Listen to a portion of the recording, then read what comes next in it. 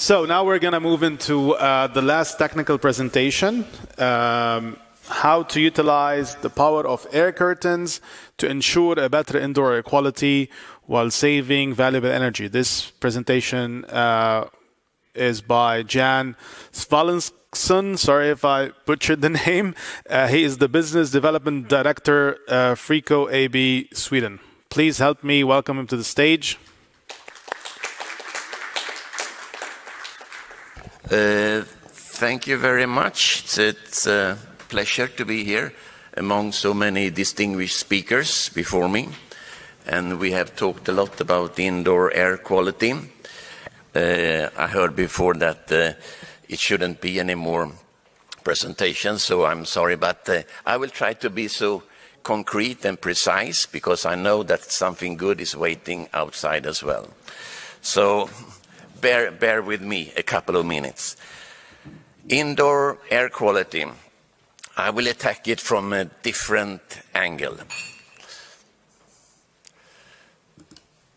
So while saving, I will come to that because we heard during the presentation, that's been very good now that we have talked about indoor air quality and how can we get some money from that and how can we retrofit. So I think I maybe have some answers to that. So these are the points I will go through. Maybe you're surprised that we're going to talk about the cold rooms, etc. But we also need a good indoor quality, indoor air quality in the cold rooms. You will see that later. I'm going to give you some case studies as well. And also we're going to see how we can make money on using our units in this sector. Importance of cold chain and cold rooms. I think we are in the right area here now because this is the sustainability area. And I guess many of you have heard of Agenda 2030 that the United Nations created a while ago. And there is one specific goal that is very interesting for us when we talk about supply chain and the cold chain, and that is target 12. And actually, there is one paragraph, 12.3, that is interesting for us, because I don't know if you know, but we have a big problem today with food waste. Actually, 1/3 of all food that we produce are wasted. We throw it away or it gets destroyed. So one of the goals in Agenda 2030 is to halve this food waste until 2030. So we have a couple of years left to work on that. So, by the way, when we eat out there, remember to eat everything on the plate. So no food waste, please. So, and they target on the supply chain. And supply chain for us is the cold chain. Cold chain means the way from the farmer all the way to the consumer. So there are different steps that the food eventually has to pass until it reaches the consumer. And it has to be protected very well during the whole way. So why focus on the cold chain? Well, as I said before, 1/3 of all the food is wasted. That's enormous. So let's say, and of course, all that food wasted, we need a lot of energy to produce that. And if we turn that, let's say, all that energy and see what kind of carbon footprint that would give, actually, food would be the 3rd biggest, let's say, player when it comes to making its carbon footprint. So it's a huge target, it's a huge challenge for us to protect the cold chain. And of course, cold chain, that's interesting to us because we, as Frico, representing Frico, working with air curtains worldwide, and actually world leader in Frico in air curtains. Then, of course, we are recommending air curtains in the different steps. There are some basic, let's say, rules about air curtains. What happens is, of course, if you don't protect the door, then you get the warm air from the street coming into the premises. Cold, expensive air goes out. We were talking about retrofit before, during the panel. And I mean, here is a way to retrofit these premises by using the air curtains in a very simple way. And it's not cold air that we are losing, conditioning air that goes out in the street. We can also receive a lot of smoke or contaminated air from the street if we don't protect the air, protect the door. So here's an easy way to retrofit the premises. So what happens when we have a door that is not protected? We have the shop on the left side. Warm air is lighter and it streams into the shop, and we are losing all the cold air. This is all basic for many of you, of course.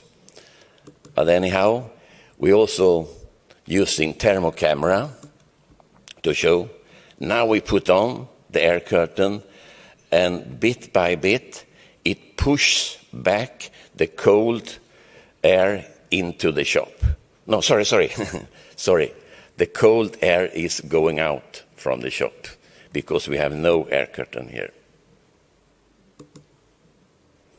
Same thing here. We can show that the smoke is going in on the top, that symbolizes warm air. But when you go down, the cold air is pushing out the smoke because the door is unprotected. So those are the rules behind the air curtain, so to say. So what are people using today instead? And if we go back to cold storage, they are using PVC strips. PVC strips, easy to install, not so expensive, but after a while they get ruined. And you work with forklift trucks in logistics centers, and they easily go through very quickly, and they hit these PVC strips. And you have cold and warm air meeting, so you have condensation, and you have low temperatures, so the ice is sticking on this.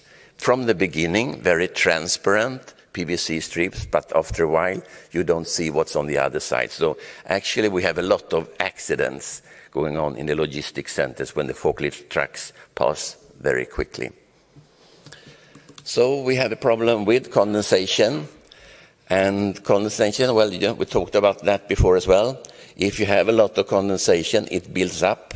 And in this case, it's building up ice. And here are some bad examples if you don't have a proper protection on a specific door. So, solution, well, for me, easy. You put the air curtain, and you should use an air curtain that is covering the whole door, the complete door, to get what we say an invisible door. And going back to the graphics that we had before, it's not 100% protection, but still up to 80–90% it can prevent the cold air leaking out from the shop or from the cold store. Here, now we start to work with the air curtain, and you can see bit by bit how it's pushing back the cold air back into the left side, which is the shop or the cold store. Same thing with the smoke, not even in the top, it's center. So, yes, it's preventing the smoke to getting in. Air curtains in cold room.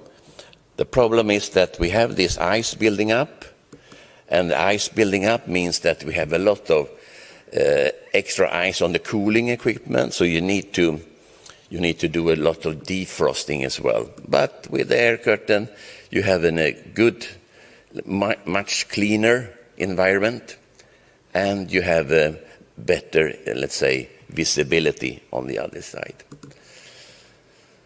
And now an example, we have an air curtain running, but now we turn it off on the left pictures and look around the lamp. You see what's happening. All the condensation builds up, and bit by bit you have ice building up. We do the same thing on the other side. We open up, but we are leaving the air curtain running. And you see a clear difference. Maybe you see, I said before, it's not 100% protection. Maybe you see some condensation, but it's a huge difference anyhow. And of course, by having a more even temperature in the cold room, we have less impact on the cooling equipment as well. The cooling equipment is working more smooth. The load is less all the time. So, optimal solution, you put an air curtain for the cool room, but not only for the cool room, but also for any supermarket or any shop where it's needed. Summarizing some benefits. Yes, I talked about the visibility, less accidents, reduced ice buildup, frost and condensation. We have energy saving. I will show. I'm not only telling that, but I'm going to show you a few case studies where we really show how we can save the kilowatt and improve safety and hygiene and less maintenance. And of course, as I said from the beginning, we are protecting the cold chain. We are saving food. Case studies.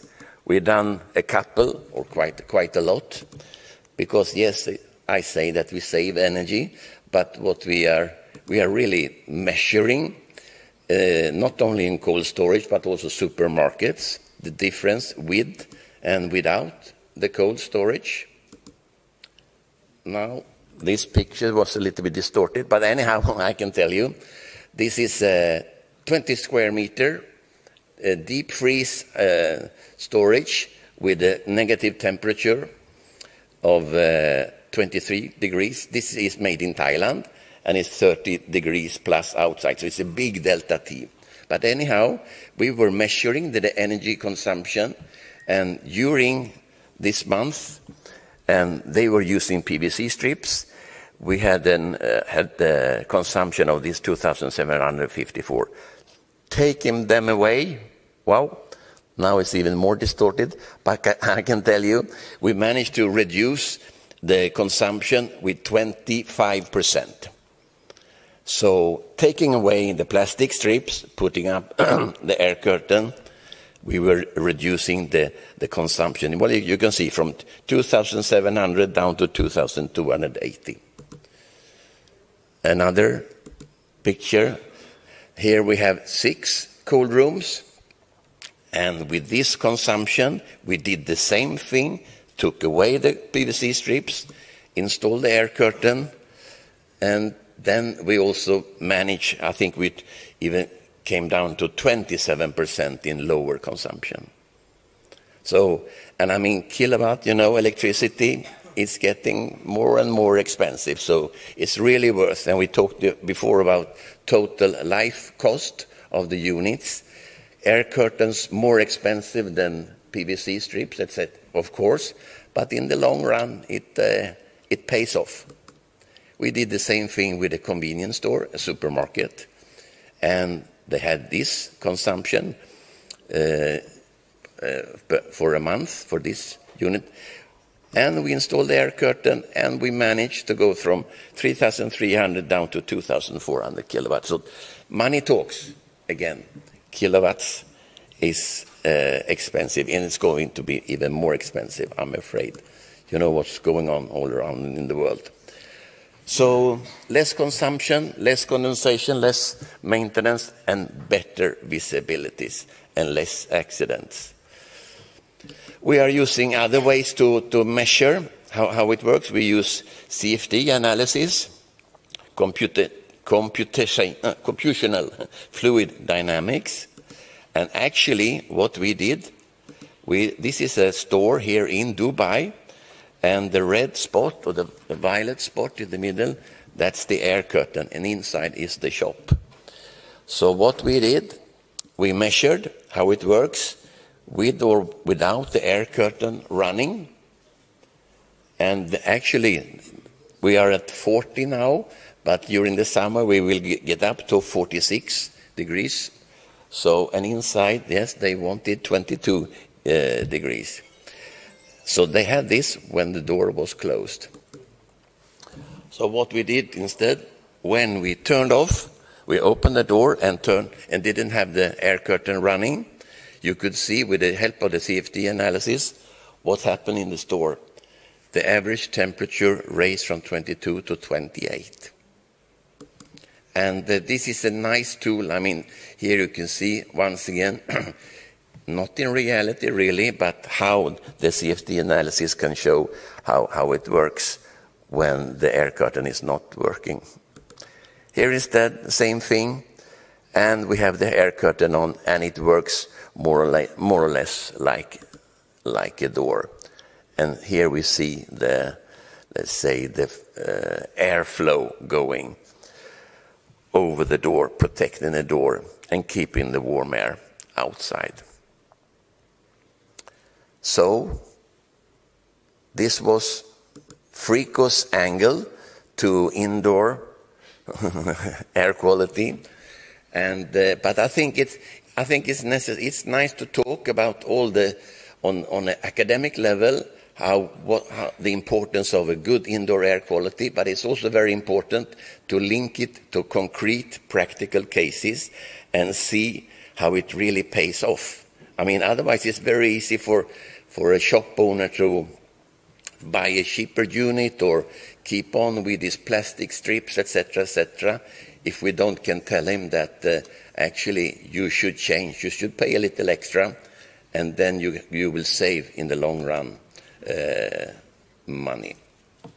So I remember I got the question, what is my favorite building regulation? I think it was from a panel discussion here before. And I think these Sustainable Development Goals, especially 12.3, that's a good one, and I keep for that one.